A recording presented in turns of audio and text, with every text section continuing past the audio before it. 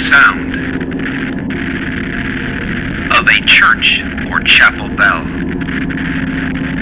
but I want to run a rescue shop within a yard of hell. Turn your face to morning's blaze. All right, 1 Samuel chapter 28, we're going to go through a couple of verses at the very beginning before the scene shifts. And so we're going to look at something in the life of David. And then we're going to shift, and the entire rest of the chapter is going to look at the situation in the life of Saul. And David and Saul, for many chapters now, have been doing this cat and mouse kind of dance with one another, where Saul, out of jealousy and bitterness, is pursuing David to kill him.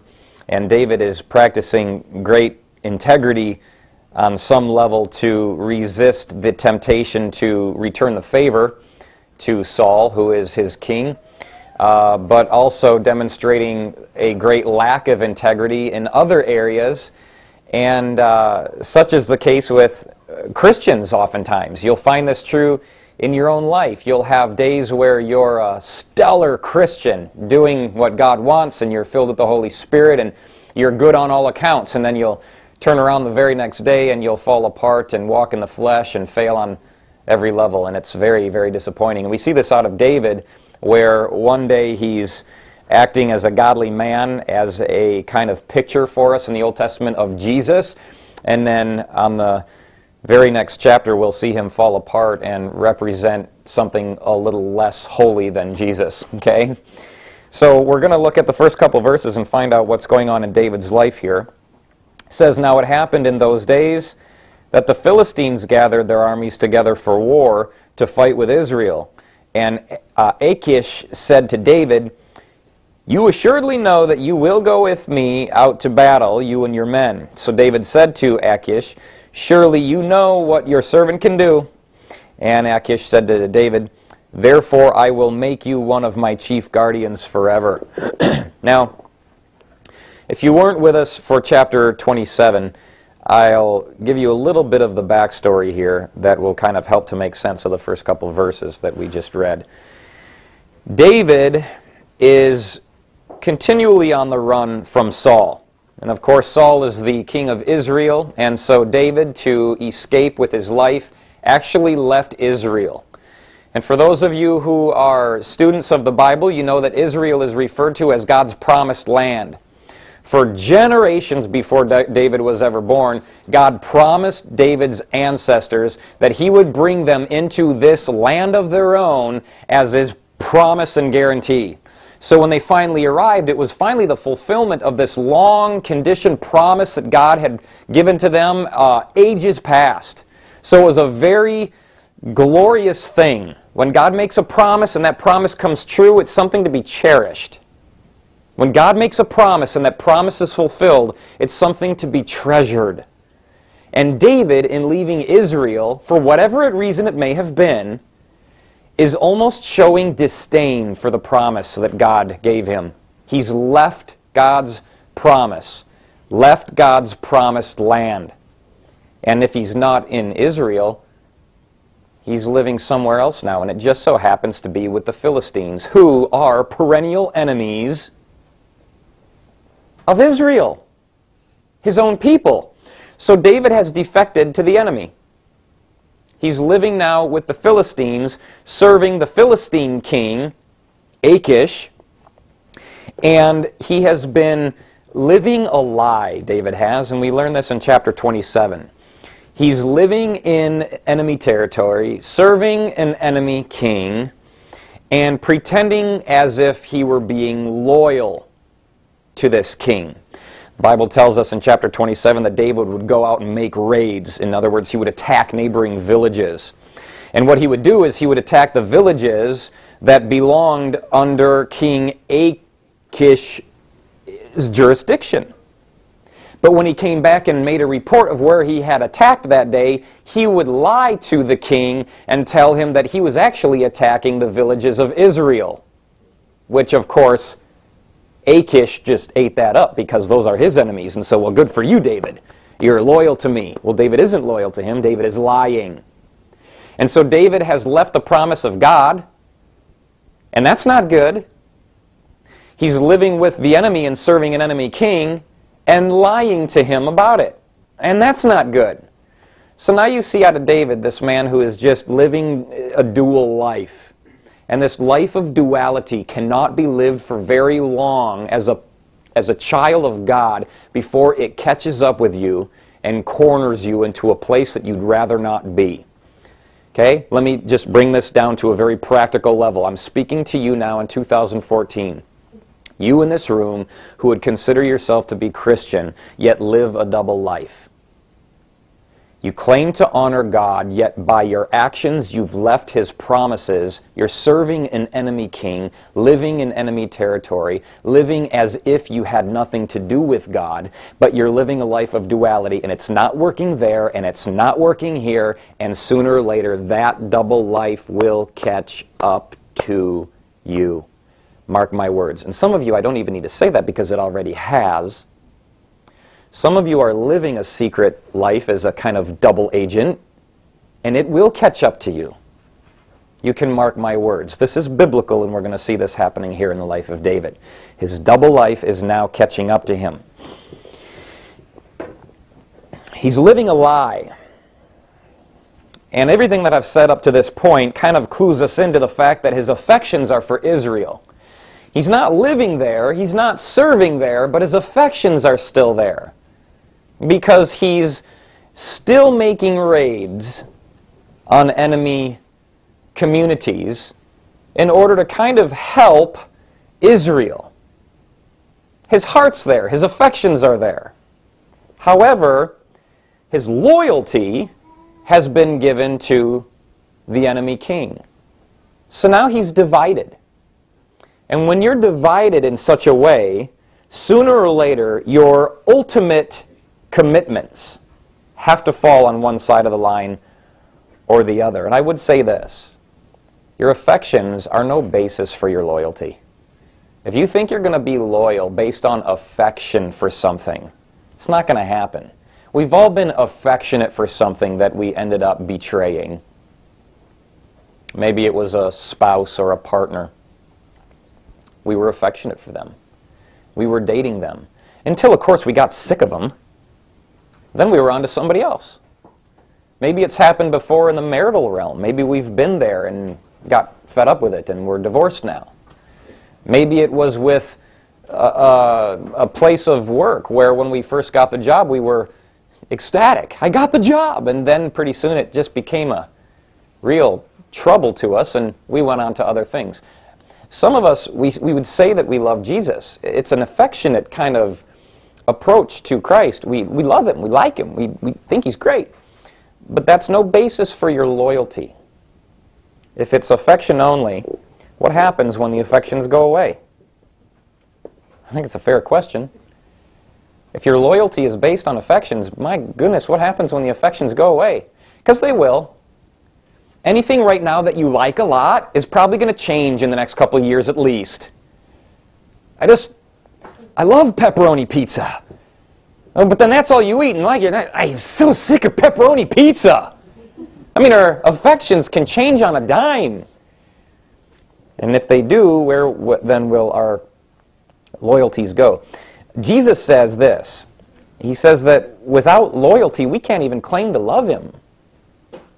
Without loyalty, we may be affectionate as all get out for Jesus, but if we're not loyal, we can't claim to love Him as we might say. He says in John 14:15, if you love me, you'll obey me.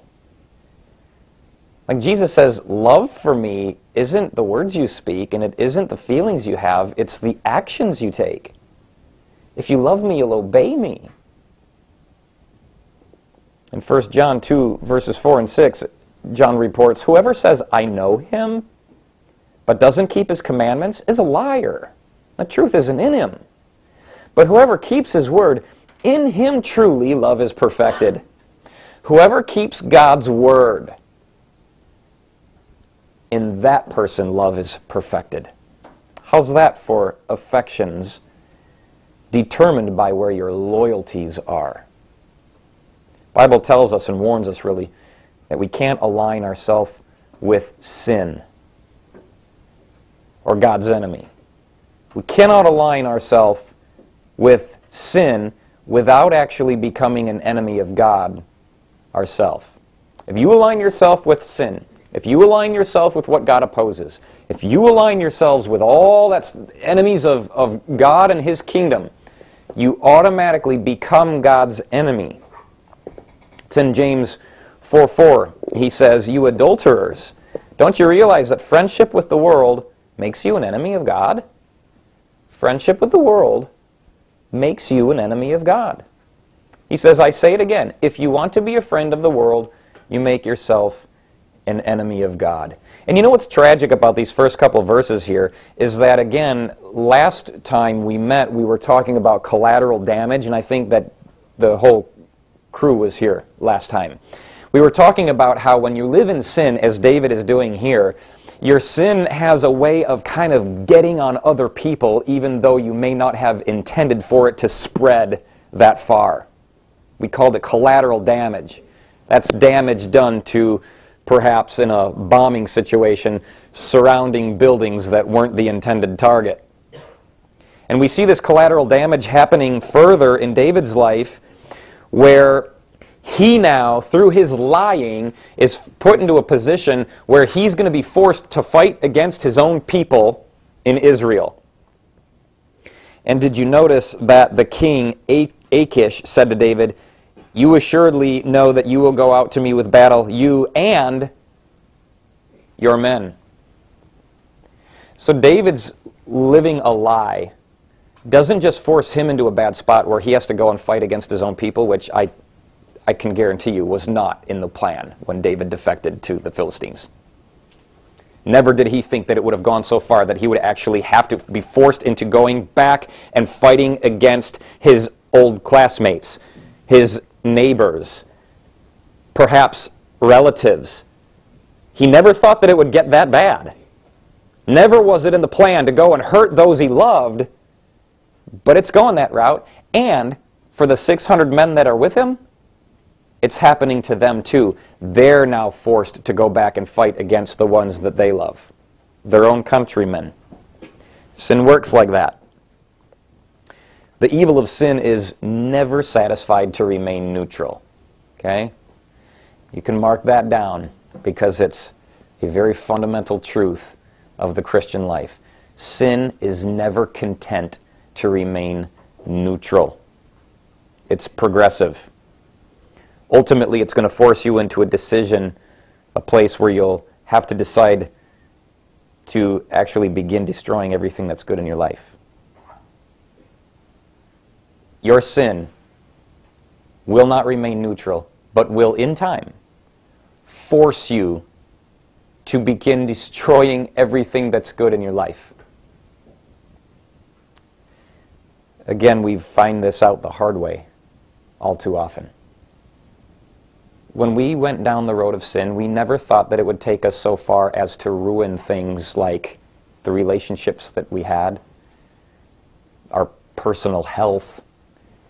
I didn't think I would lose my job because of it. I didn't think they'd kick me out of school. I didn't think that I'd lose my kids. But it did. And sin is never satisfied. Never satisfied. David is trying to play both sides, and it's not going to work, and sooner or later, he's going to find out the hard way that what Jesus said is true. You are either with me or you're against me. There's, again, no neutral. What that means then is that to not be with Jesus, to not be aligned with him, is to be opposed to him. It's to be his enemy. And if you're going to be against Jesus, you'll find that you're also against his people. So if you're not with Jesus, not only are you against Jesus, but you're also now against his people. What that says then is that if you are living as a double agent, playing both sides of the fence, though you sit in this room, you're opposed to us. You're against us. And you're against Jesus. You say, no, I love Jesus. Huh? Then why are you carrying on in it? Because he said if you loved me, you'd be obeying me. You say, well, no. We have a good relationship, me and God. He knows that I'm trying and I'm going to deal with this sooner or later. I'll get around to it. But the Bible says that you have become his enemy. So I hope you get around to it real quick. I hope you can walk away from sin and put it behind you and begin loving Jesus. David, however, he's not going to put this away just yet. We're going to shift the scene now, and it's kind of like a movie, right? Where you've got two plots going on simultaneously, and it's almost like the Dukes of Hazzard if you go back that far. Meanwhile, back at the ranch, or like whatever, and so the Duke boys are a hot pursuit of something else, and then the TV screen kind of flips, and then you're back somewhere, in different part of the story. And so now it shifts in verse 3, and we, back at the ranch, we're going to read about Saul's own little saga here. In verse 3 it says, now Samuel had died, and all Israel had lamented for him and buried him in Ramah in his own city. Now Samuel was in Israel, and he functioned for many years as the prophet of Israel, as the spiritual leader of Israel. You could think of him as kind of like the pastor of the country. He was the man through whom God spoke. Very awesome man. It's the man after whom these books of the Bible are named, 1st and 2nd Samuel. He is a very prominent figure in Scripture. And if you want to go with me back to chapter 15 of 1 Samuel, you can page back there, and we're going to look at just a sample of the interaction that Samuel had with Saul before Samuel died. And their relationship was a pretty rocky relationship. It didn't get off on the right foot. Samuel was a man who loved God, and God came to Samuel one day and said, you know what, all the people of Israel want a king so that they can be like the pagan nations around them. And Samuel, being a God-fearing, God-loving, God-honoring man, was like, that sucks. I don't want that to happen. And God said, slow down, Samuel. They're not rejecting you. They're rejecting me. So let them have their king. So already Samuel's like, I don't like this at all. But God says, no, do it. Let them have their king. So then Samuel goes and he finds the king that God has chosen. He's a tall, dark, handsome man, and he's elected by the people based primarily upon his looks. And Samuel, from the very get-go, is already approaching this with kind of a bitter taste in his mouth.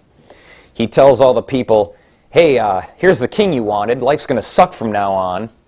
And then he says to the king, you suck, basically. And so then their relationship was kind of, shall we say, tumultuous from there forward. And in chapter 15 of 1 Samuel, we read a little bit about the kind of relationship that they had. And it says here, in chapter 15, let's see if I can find it here. We'll start in verse 2. No, we'll just start in the very beginning here. It says, Samuel also said to Saul in verse 1, the Lord sent me to anoint you king over his people, over Israel. Now therefore heed the voice of the words of the Lord. Thus says the Lord of hosts, I will punish Amalek for what he did to Israel, how he ambushed him on the way when he came up from Egypt. Now go and attack Amalek and utterly destroy all that they have, and do not spare them, but kill both man and woman, infant and nursing child, ox and sheep, camel and donkey. Okay, so now the word of the Lord is being spoken through Samuel, who is the prophet, and he tells Saul, listen, this is what God told me. You're supposed to go and utterly destroy Amalek and all of his community, his people, enemy nation. all the men and the women and the babies and the donkeys and the camels and the sheep, wipe them out altogether. So in verse 4, Saul gathered all the people together, numbered them, 200,000 foot soldiers, 10,000 men of Judah. And I'll just cut to the chase here. They went up and they fought against Amalek. Now jump ahead to verse 10 of our chapter there, in chapter 15, and it says, "The word of the Lord came to Samuel, saying, I greatly regret that I have set up Saul as king." How do you like that? What if God called you to something and then later on went, "I really regret doing that"?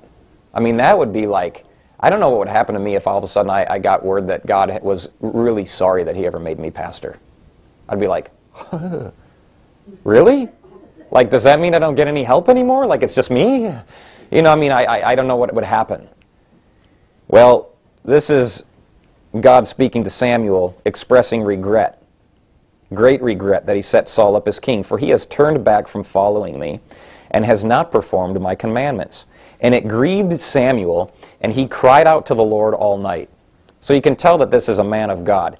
He's grieved, and he's just laying in bed crying all night about the fact that this has gone so horribly wrong, as God said it was going to from the beginning. So when Samuel rose early in the morning to meet Saul, it was told Samuel, saying, Saul went up to Carmel, and indeed he set up a monument for himself. Saul thinks he's a really big deal. Because when you start making sculptures of yourself, you think you're a big deal. Just that's how that works. And he has gone on around, passed by, and gone down to Gilgal. Then Samuel went to Saul, and Saul said to him, Blessed are you of the Lord, I have performed the commandment of the Lord. But Samuel said, What then is the bleating of the sheep in my ears, and the lowing of the oxen which I hear? I've performed the commandment of the Lord. Oh, really? Because the commandment of the Lord was to kill everything, including the donkeys, including the cows. And what's this that I'm hearing? Sounds like livestock to me. Liar. And Saul said, They have brought them from the Amalekites, for the people spared the best of the sheep and the oxen to sacrifice to the Lord your God, and the rest we've utterly destroyed.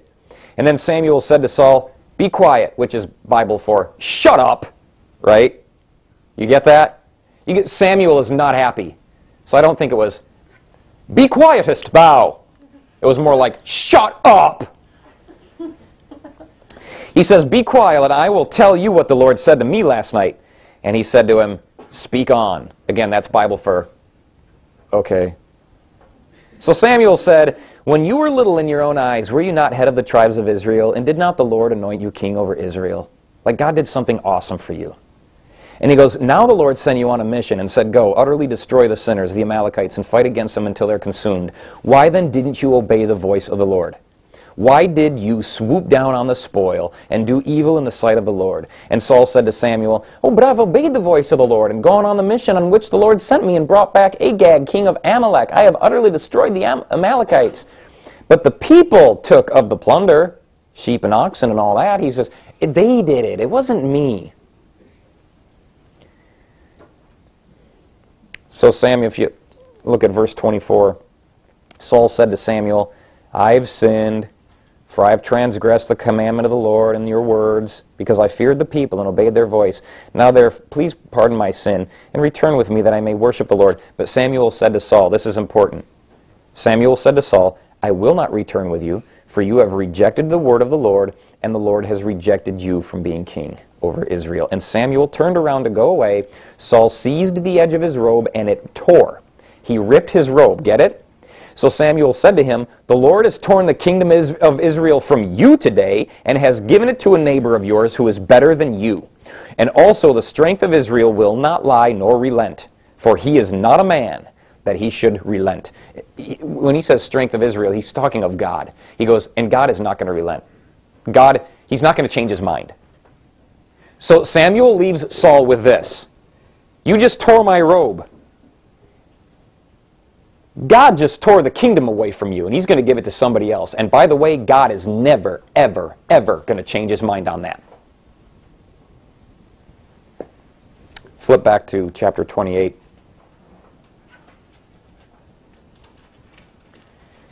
We'll keep reading in verse 3. Samuel had died, and all Israel had lamented for him, and they buried him in Ramah in his own city.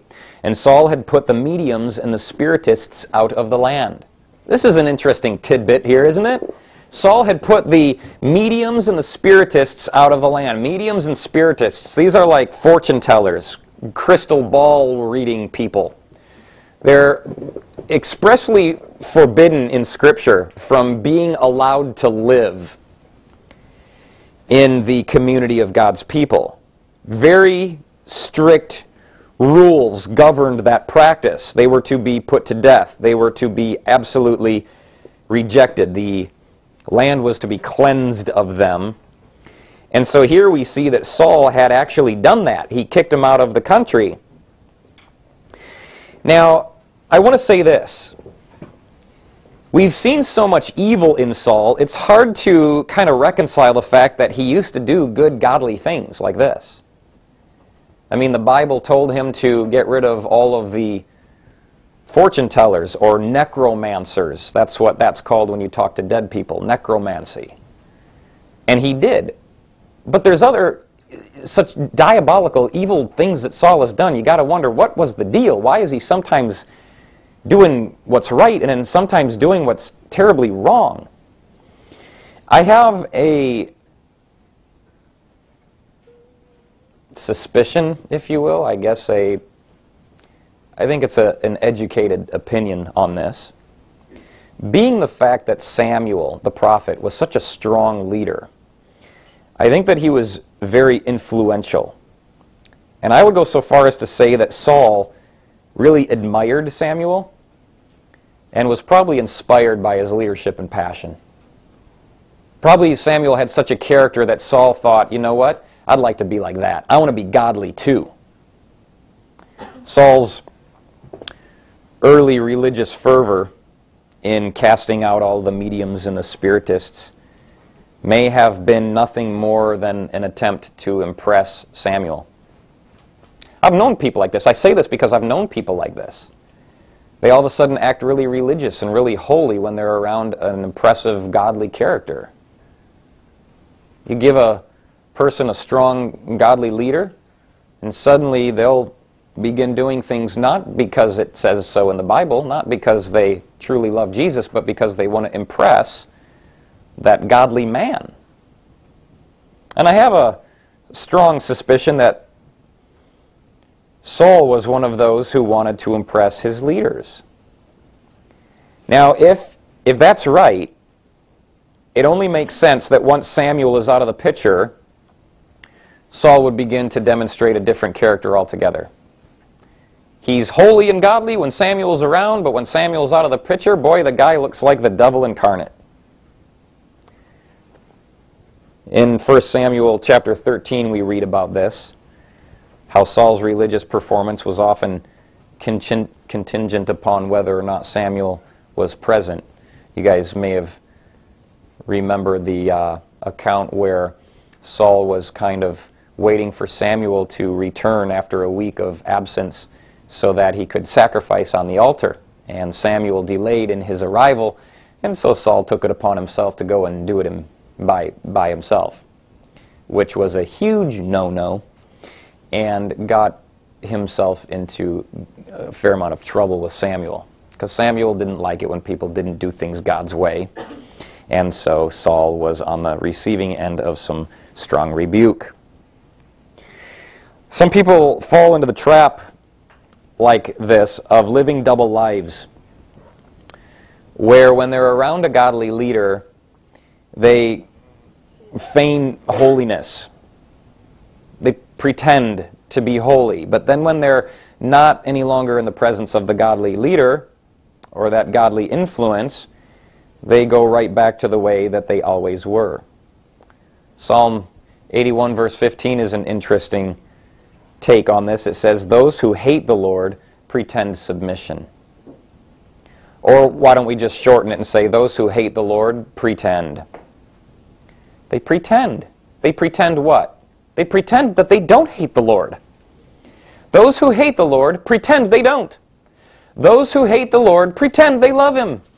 Those who hate the Lord and rebel against Him pretend that they don't rebel at all.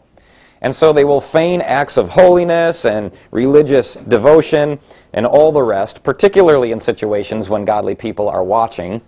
But when no one's watching, they go back to their same behaviors.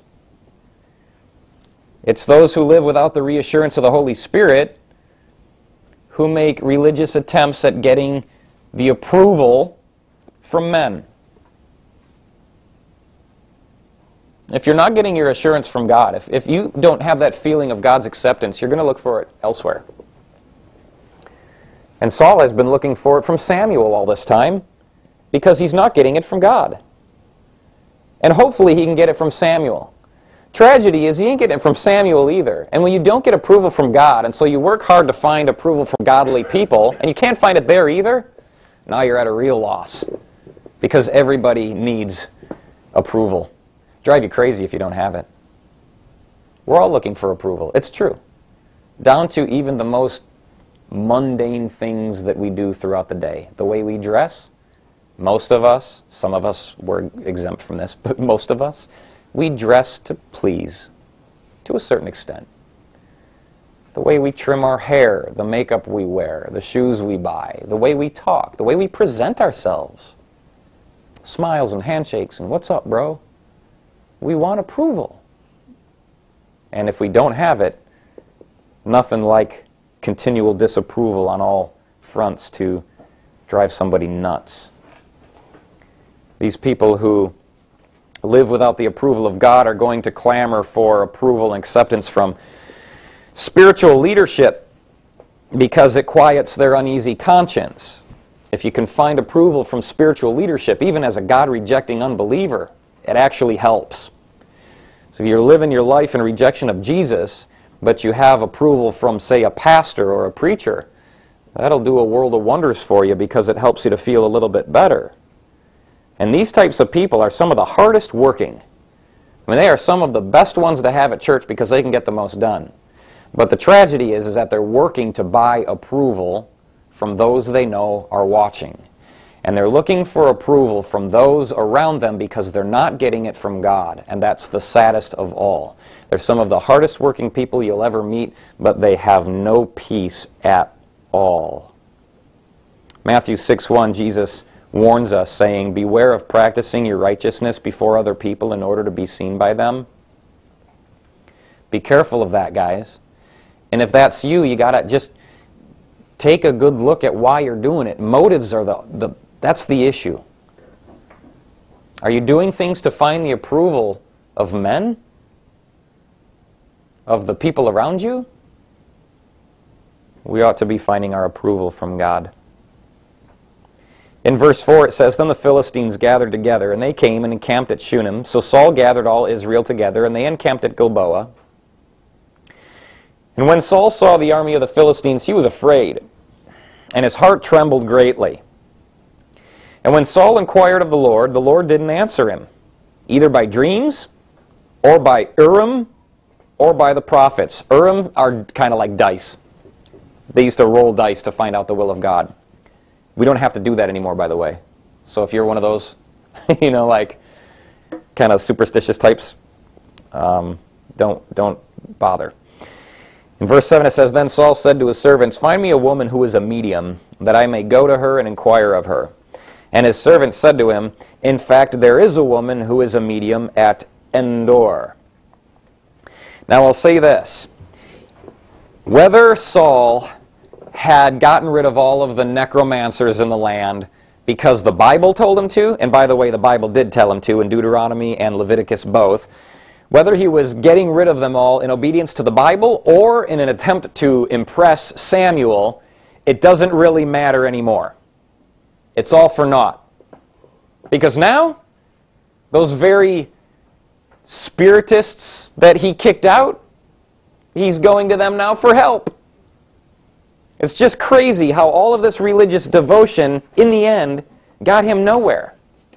He's actually going back on it all. In verse 6, you'll notice that God is no longer listening to Saul. Oh, bad day. He's praying to God, and God isn't listening. We need to be reminded of one sobering truth before we go any further, and it's this. God isn't obligated to listen to anybody. Okay? So when you get all frustrated with him that he's not answering my prayers, hey, cool off, because he doesn't have to. God's not obligated to listen to anybody. The fact that he does is a demonstration of mercy. He does listen, even though he's not obligated to. That is what we would call mercy. And as far as God's listening to prayers is concerned, he seems to reserve his speaking for those who will actually listen when he speaks. That's how God does it. You know, I mean, I'll talk to you for so long, but if you're not listening, eventually I'll quit talking to you. Right? Kind of a waste of my time. It'd be a waste of your time if you're trying to have a conversation with me and I'm in la-la land, right? So if God is going to speak to you, he's doing so with the assumption that you'll listen when he speaks. And if you won't, might I suggest that he may just quit speaking. And some of us have gone so long without listening that either our ears have become deaf to his screams or he's just not talking anymore. In John 9, verse 31, it says, God does not hear sinners, but if anyone is a worshiper of God and does his will, he hears him. Saul has what I would call selective hearing. He'll hear God when he wants to hear God, but then he'll ignore God when he doesn't want to hear what God just said. That's bad. You know, it's just not healthy. Because God is going to say some things that we don't want to hear. Would you agree with me if I said that? I just did say it. Do you agree? He's going to say some things sometimes that we don't want to hear. Growing up, Mom and Dad said things to me as a child that I didn't want to hear, right? Stuff like go clean your room, go brush your teeth, remember? I hated that stuff. But they said it anyway. Whether I wanted to hear it or not, because it was good for me. And God will tell you what's good and right. Sometimes you won't want to hear it. But we ought to listen regardless. If we start practicing selective hearing, we can certainly get ourselves in trouble. Here's how Proverbs chapter 1 puts it. Because I have called and you have refused, God says, I have stretched out my hand and no one regarded. Because you disdained all my counsel and you would have none of my rebuke, I also will laugh at your calamity. I will mock when terror comes. When your terror comes like a storm and your destruction comes like a whirlwind. When distress and anguish come upon you. Then they will call on me, but I will not answer. They will seek me diligently, but they will not find me. I don't want to get myself in that spot. Do you? Do you know that you can get yourself in that spot simply by ignoring God? Simply by ignoring him when he speaks. And guys, how does God primarily speak? Primarily through his word. So if it's biblical, I suggest you listen. If it's biblical and it can be proven in Scripture, I suggest you listen. How else does God speak? He speaks through people. He speaks through godly counsel. He speaks through godly friends. He speaks through Christians. He chooses to work that way. And if what they're saying is biblical, I strongly suggest you listen, because to ignore them is to ignore God, because it's coming from God's Word. Some people want to know so badly what God's saying to them. My answer is, if you want to know what God is saying to you now, pay attention to what He's already told you in the past. He said a lot. What's God saying to you? Page after page after page of stuff. Read it and then you'll know what He's saying. And when He speaks, please listen. It's for your own good. In verse 8, it says, So Saul disguised himself and put on other clothes, and he went, and 2 men with him. And they came to the woman by night, and he said, Please conduct a seance for me, and bring up for me the one I shall name to you. He's wearing a disguise. I would just, in passing, say that those who walk in the truth have no need to wear a mask, but Saul isn't walking in the truth, so he has to put on a costume. John 3:20 says, All who do evil hate the light, and refuse to go near it for fear their sins will be exposed. This is Saul. He just doesn't want to be found out. He's doing what's wrong. He's always been doing what's wrong, and now he has to go incognito. He's probably wearing the Richard Nixon mask, or the Scream mask. Verse 9 says, Then the woman said to him, Look, you know what Saul has done. So she has no idea that it's Saul she's talking to. You know what Saul has done, how he has cut off the mediums and the spiritists from the land. Why then do you lay a snare for my life to cause me to die? So she's practicing her profession very covertly because she doesn't want to be found out. If she's found out, she's going to die. And Saul swore to her by the Lord. How do you like that? He swore, I swear to you in Jesus' name. What a joker. As the Lord lives, no punishment shall come upon you for this thing. I just think it's interesting that he's swearing to her in the name of the Lord. I mean, this is just ridiculous that he's going to a necromancer for counsel at all. I mean, he is so far from the Lord and has alienated himself so badly from the community of God that there's nobody else in his life that he can get wise counsel from. He has to go to somebody who should have been put to death for her sin. Man, this is like, man, I got real marriage problems. I'm gonna, you know, I just don't know what to do about it. Maybe Elizabeth Taylor could help me on this. You're like, are you kidding me? She's been divorced how many times? Double digits, I think. It's like, get real. Couldn't you find somebody better? But Saul is going now to a necromancer. Let's talk to dead people and see if we can't figure this crap out. Really? How far you've fallen, Saul. Used to be a spirit-filled man. Used to be a chosen by God leader of Israel. No trace of integrity is left. Nothing. All of his former religious devotion is now proven worthless by the fact that he basically is throwing it all away as if it means nothing to him. And I will tell you, based on first-hand experience, that I have seen some people serve the Lord for many, many years, upwards of a decade and a half, and throw it all away as if they had never done any of it. Living in sin, walking away, not serving the Lord, not caring for God's people, walking away from Jesus altogether. It's like they spent the last 15 years of their life in a coma. It's just gone. Just absolutely vanished. Ezekiel 18, Ezekiel puts it this way: When a righteous man turns away from his righteousness and commits iniquity, and does according to all the abominations that the wicked man does, shall he live? All the righteousness which he has done shall not be remembered, because of the unfaithfulness of which he is guilty, and the sin which he has committed, because of them he shall die. When a righteous man turns away from his righteousness, commits iniquity, and dies in it, it's because of the iniquity which he has done that he dies. You spend many years of your life serving the Lord, and you were a Sunday school teacher, and you did a missions trip, and you used to do all this and that in the church, and you did all that, and the Bible says that if you want to just walk away from it all and you go live the rest of your life in sin, what does that count for? Any of it. What good was any of it? It's interesting to me that this woman here has a profession that's sustained by continual rebellion against God. In order for her to sustain the profession that she's chosen, she has to live in continual rebellion against God's word. And then you have a man, Saul, whose life and character have been confirmed to be one of the God-rejecting kind, and yet the oath between them is made in the name of the same Lord that they're both rejecting.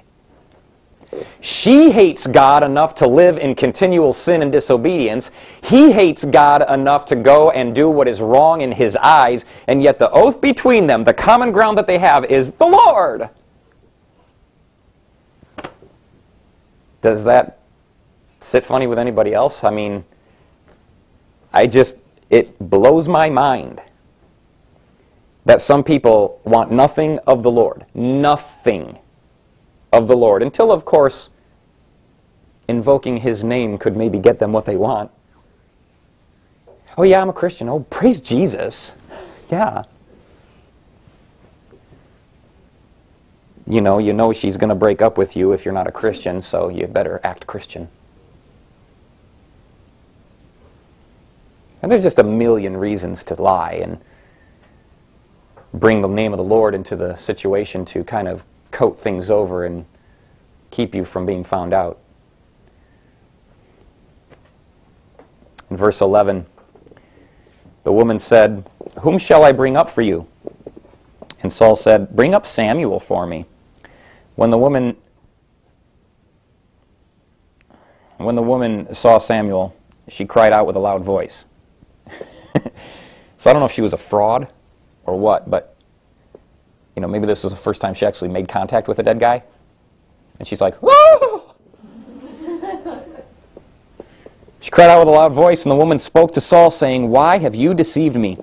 For you are Saul." So apparently Samuel comes up out of the dead and sees this woman and goes, "By the way, that's Saul." And she's like, "What?" And then now how do you like that? Some guy comes back from the dead and tells on you. Like, that would be bad. So she cries out with a loud voice, and she says, "Why have you deceived me? You are Saul." And the king said to her, "Don't be afraid. What did you see?" And the woman said, "I saw a spirit ascending out of the earth." So he said to her, "What is his form?" And she said, "An old man is coming up, and he is covered with a mantle," meaning a robe. And Saul perceived that it was Samuel, and he stooped with his face to the ground and bowed down. Now Samuel said to Saul, "Why have you disturbed me by bringing me up?"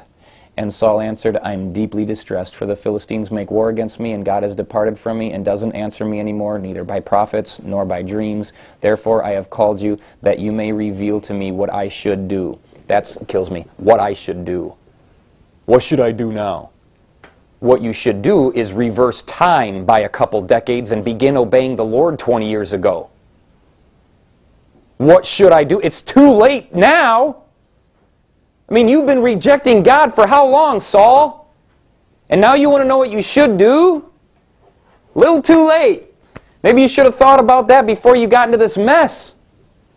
What should I do?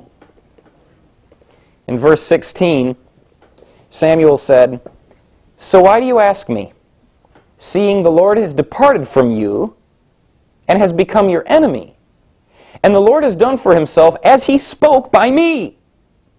In chapter 15, "For the Lord has torn the kingdom out of your hand and given it to your neighbor David, because you did not obey the voice of the Lord nor execute his fierce wrath upon Amalek. Therefore the Lord has done this thing to you this day. Moreover, the Lord will also deliver Israel with you into the hand of the Philistines, and tomorrow you and your sons will be with me. The Lord will also deliver the army of Israel into the hand of the Philistines."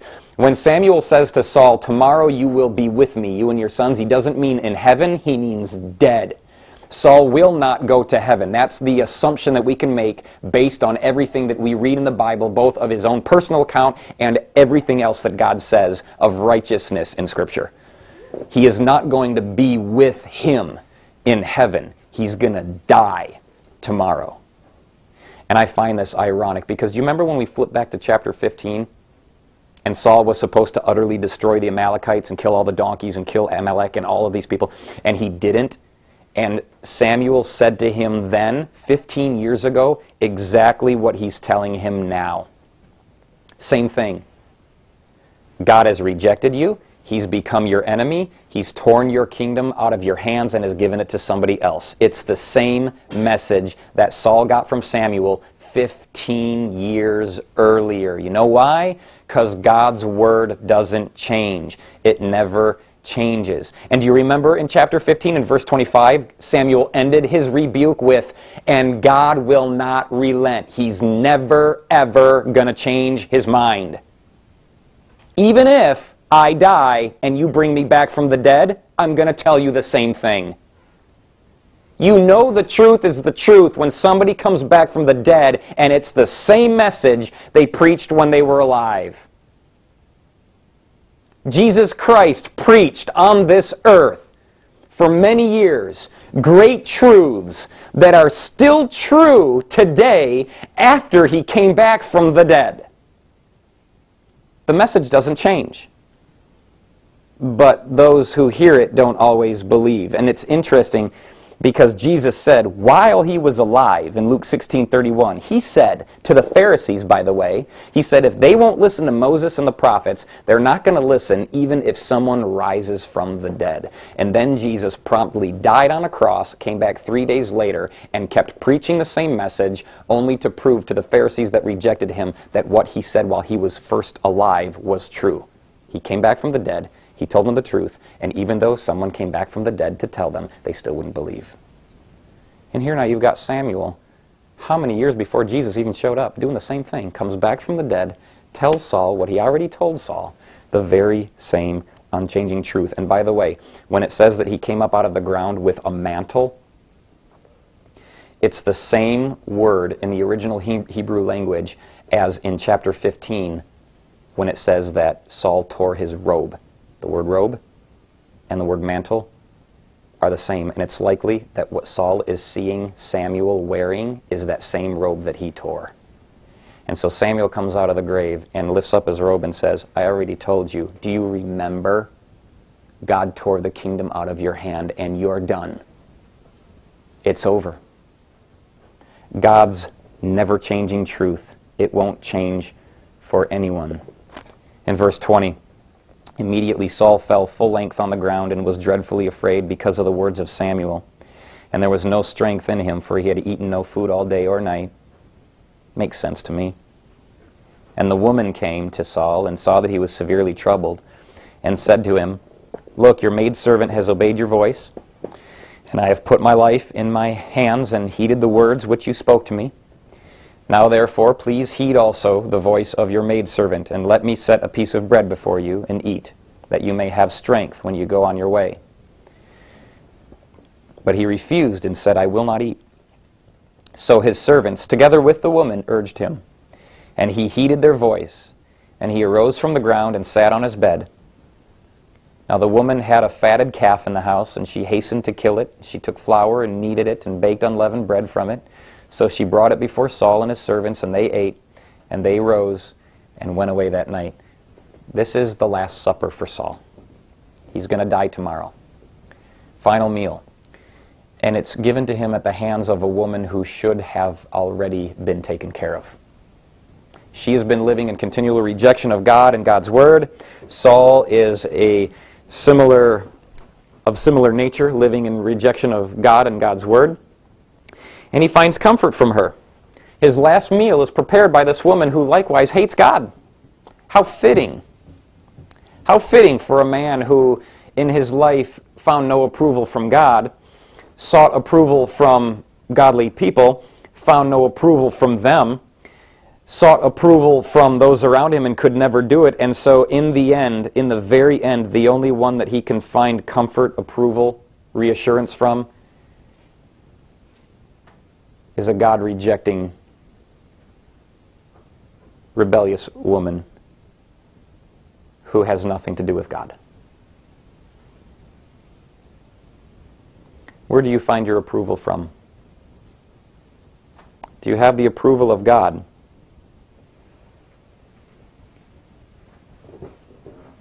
Do you live with the full understanding and the peace that comes along with feeling God's approval? Because if you don't, you're likely to try and find it then from godly leaders. It just kind of goes down that road naturally. We see it in Saul's life. We'll look to impress others with our religious performance. And if they don't buy it, where are you going to turn? You're going to try and find it somewhere else, and ultimately you're going to go down the road where you'll only find acceptance with sinners. You'll leave everything that God has ever given you. You will abandon the church. You will run from God's people. You'll be left with nothing, and you'll be desperately trying to find approval with those who want nothing to do with God. And I say this both as biblical instruction, but I also say this from experience. I've seen it happen. People have come even into these doors trying hard to impress. And it didn't work. And they leave bitter. And they leave feeling guilty. And they desperately look for approval from others. And when they can't find it there, they go right back into the same life that they were ever living, because that's where they can find approval. It's tragic. It's tragic, but it has to be reported because God gave us the account of Saul in the Bible.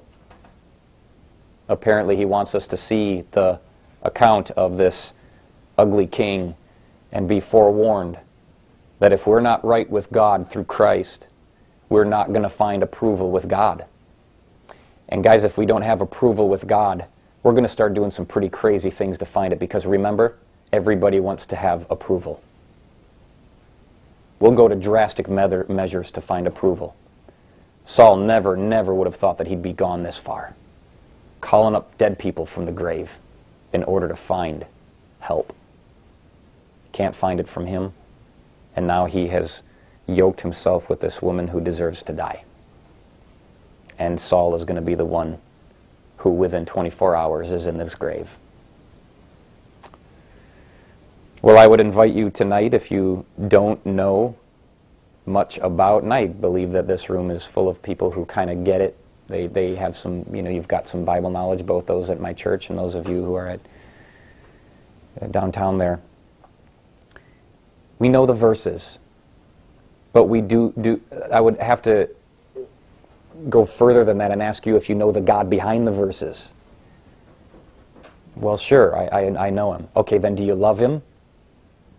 Yeah, I like him. I think he's awesome. Jesus is cool. Do you love him? You remember what I mean by love? Jesus defined it as obedience. Is there this desire in you to follow his will and to please him? Is there just this overriding desire and passion for him? Or is it feigned? Are we trying to impress someone around us?